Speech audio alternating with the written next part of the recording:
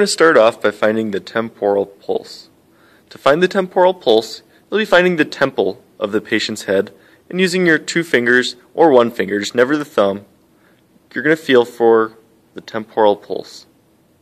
It should be a little lateral to the edge of the eyebrow and slightly superior to that. And I do find the temporal pulse. To find the carotid pulse, I'm going to ask the patient to look away from the side that I'm going to be testing. So in this case, the patient to look to their left, and I'll test for the right carotid. What I'll be placing my fingers next to the sternocleidomastoid and feeling for the pulse. Since the carotid pulse is so close to the heart, the carotid pulse is typically going to be one of your stronger pulses that you'll find. Never occlude both carotid pulses, because if you felt for both carotid pulses at the same time, it could cut off blood flow to the brain.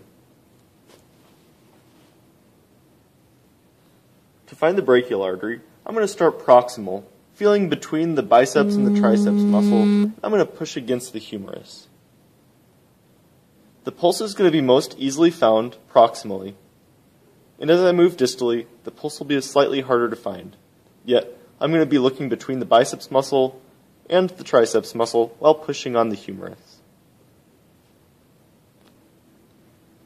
The radial pulse is going to be on the side of the thumb, so which is going to be this side. To find the radial pulse, it's going to be your most common pulse. I'm going to place 2 fingers just lateral to the midline of the thumb.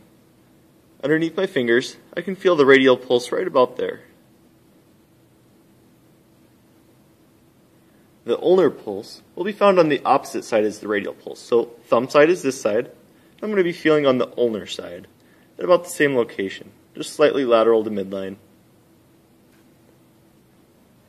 The abdominal aorta, I'll be using the stethoscope. I'm going to find the umbilicus. I'm going to go just midline to that, slightly superior. I'll be listening for the abdominal aorta. The dorsalis pedis pulse is most easily found on the dorsum of the foot. To that, I'm going to find the midline, feeling more proximal to the foot. I'm going to be feeling for his pulse.